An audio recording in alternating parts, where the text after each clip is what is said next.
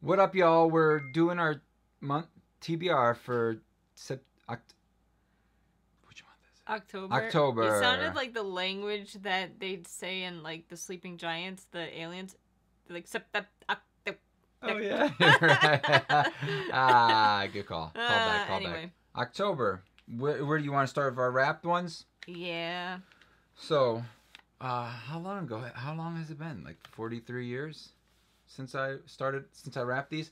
I don't know how I got these in the past, but I wrapped them. Then I found them. I buried them, and then I had to go on a journey. I had the little radar, and it was like bleep bleep bleep, and then I dug them all up. There used to be 12 of them. They were all located in different areas of the world, and it was a journey. You could say it was a journey to the west in some ways. We have 3 left. We started with 12. Yeah. The year is almost over. The year is almost over. So what we're going to do is we're going to roll a d4. We'll just do 1, 2, and 3. And on 4, we'll re-roll. All right? So do you want to just roll it right here? You can roll it. No, you roll it. You roll it. No, you roll it. No, you roll it. Ready? 1. Did you say 1 was the bottom? Yeah. All right, let's see what this is. It's probably gonna. Oh, what'd you think of the last one that you had to unwrap? Didn't love it. All right, cool. Here we go. I read it. You don't have to save the thing, Meek. Ooh. Oh, the Leia book. Oops. Princess of Alderaan. Alderaan. This stinks. Like what? I don't know. Let me see. Let me smell. Meek, this stinks. Ugh, You gotta smell it. Stink it. It smells like paint, like I some don't sort know. of whatever paint they use on it. Oh, I like that red in the inside. That looks nice. Cover red too. Oh, it's got the Oh, rebel. sweet. You gotta show them, Meek. You're not showing them. Angle it. Perfect. Beautiful. Yes. It says like shiny.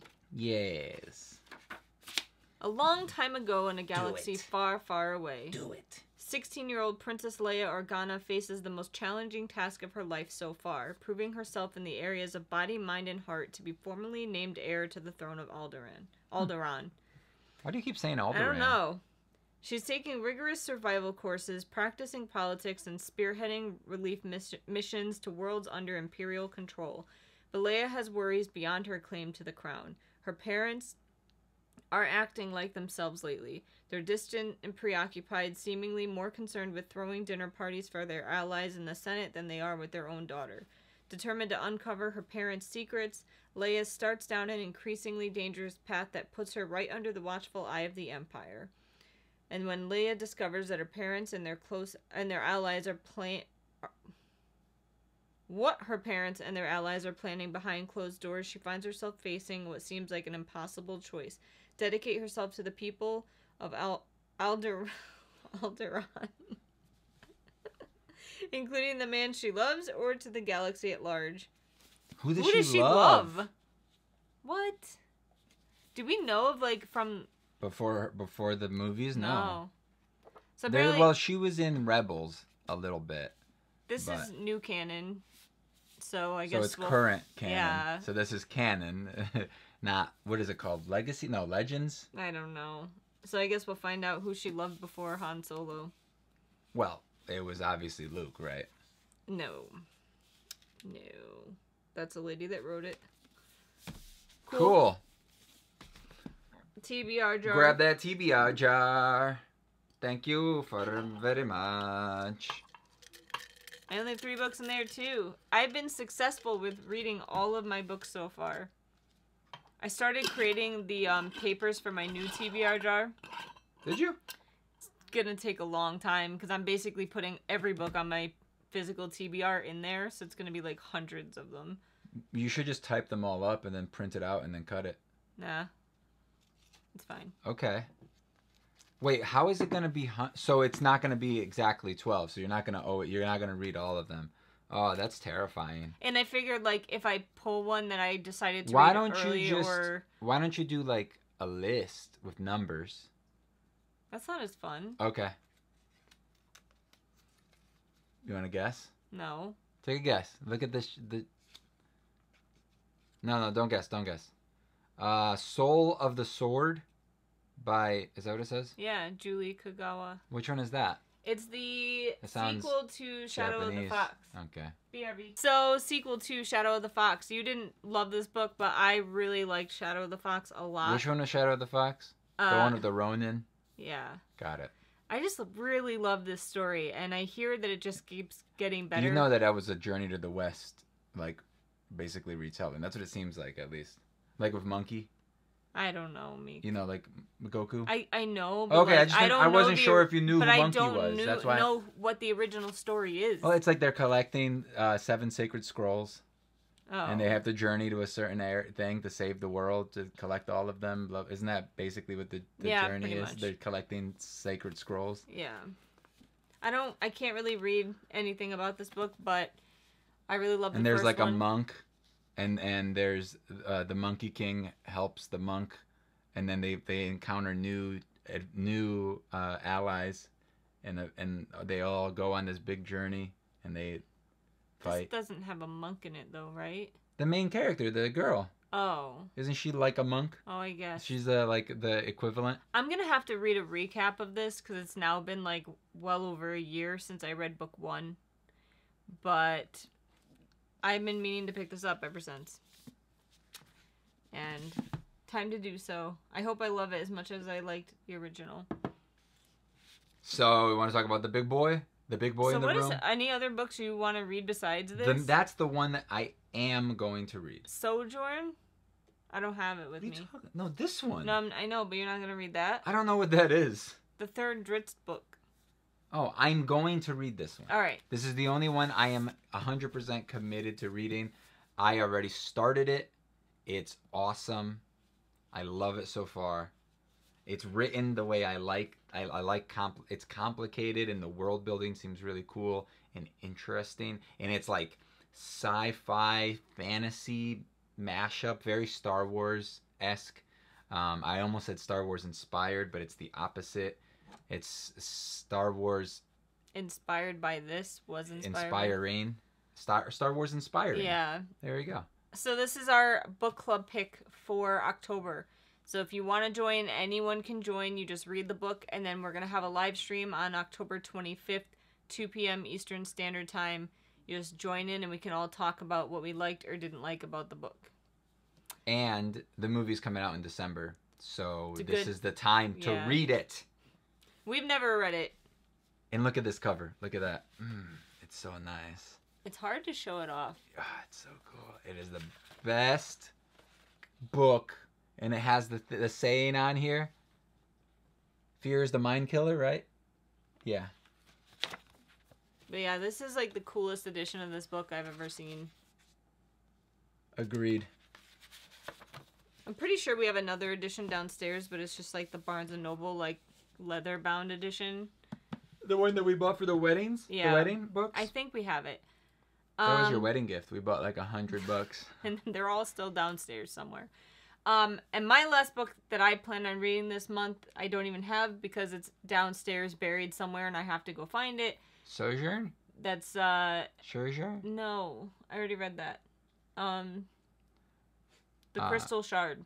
Oh, that's the first one. The book 4 in the Dritz series. So that's the first. But book 1 in the Icewind Dale trilogy. I want to get to that one. You gotta read Sojourn. Do I have to? Yes. Because didn't that one come out first? They literally, like, introduced some pretty... But didn't that come out first? So didn't you read that one first? I did. Dude, finish the Dritz series. Finish Exile and Sojourn. What I'm saying is that I'm almost done with Exile as of right now. So it's gonna be my next one is gonna be Sojourn. What does that mean? That word? It's like a journey, like going off like somewhere. a soul journey. No, I think that's what it means. Like a soul journey. How is it spelled? How is it spelled? Sojourn. So like a soul journey. It is a temporary stay. Or staying somewhere temporarily. The opposite. So I was wrong. Complete opposite of a journey. Staying somewhere temporarily. You know, English. That's a made-up word. I mean, all words are made up, really, if you think about it. It's not a common word nowadays. Like, No. I've never heard of that word until I read these books a while ago. I thought it was a made-up word by R.A. Salvatore. No. So those are my 4 books. Soul of the Sword, Star Wars Leia, Dune, and The Crystal Shard, which, you know, by the wrap-up, I'll have a physical The Crystal copy. Shard, isn't that a puppet movie?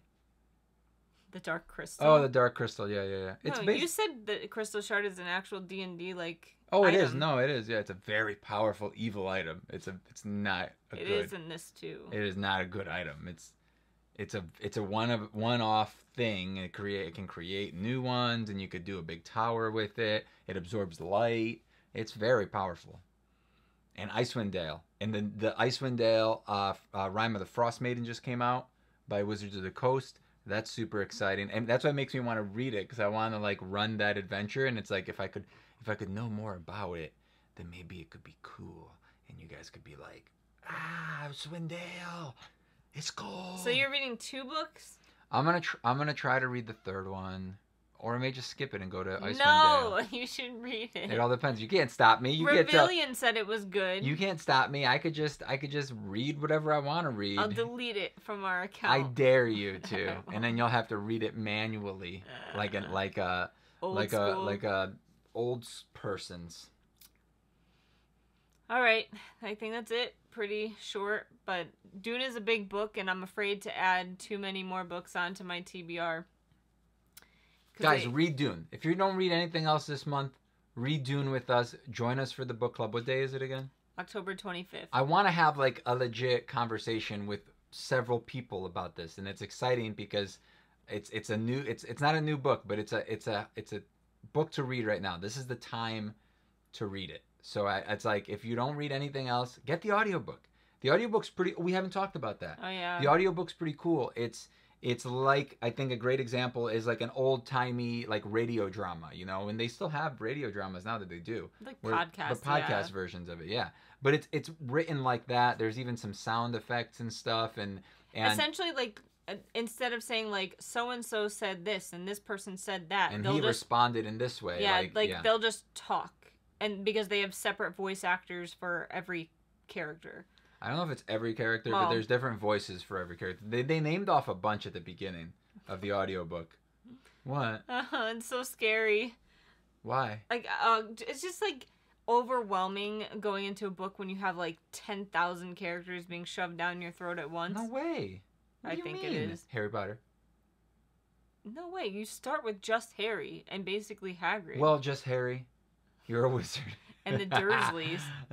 Anyway. I didn't get that when I first read it, that he was calling him just Harry, because he's like, no, I'm just Harry. Got it. You know what I'm saying? Yeah. He was like, his name was just Harry. Hagrid. So yeah, some people gave the audiobook bad reviews because of that. Stupid. But he says it's fine, so it's fine. I'll try it. It's not, I feel like maybe those people didn't know what they were getting themselves into, or maybe they're just dumb. So I have a hard time starting off big, dense fantasies only in audiobook. I just got goosebumps. I love it. Like, so I always have to pick up the physical book and read it along with the audiobook if I want to do an audiobook for a big, dense fantasy, and I'm worried that this is going to be difficult doing that with because of how they have the audiobook. It definitely seems like so far the type of book that you'll get even more out of it if you read it a second time. Yeah. Like, you'll pick up on all those little like hints here and there.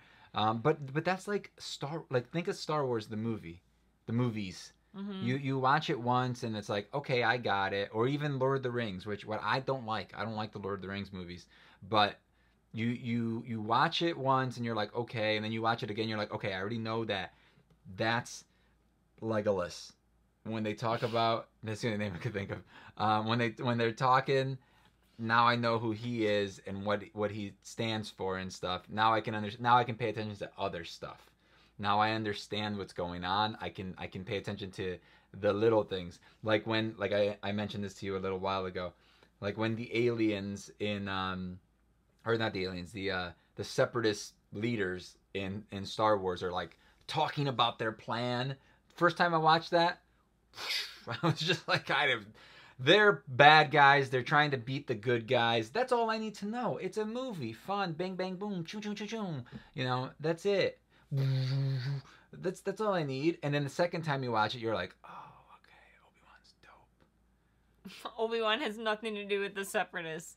You were confused about the Separatists, but then you were like, oh, now Obi-Wan is awesome. Yeah, that's what I got the second time I watched the movie. Obi-Wan is like my favorite character. All right, and he lands on that he lands on that planet, and he's like talking to the council. I said, and then I'm like, yo, Obi-Wan's dope. He's doing all this stuff by himself, and he's like in the rain, and he's like.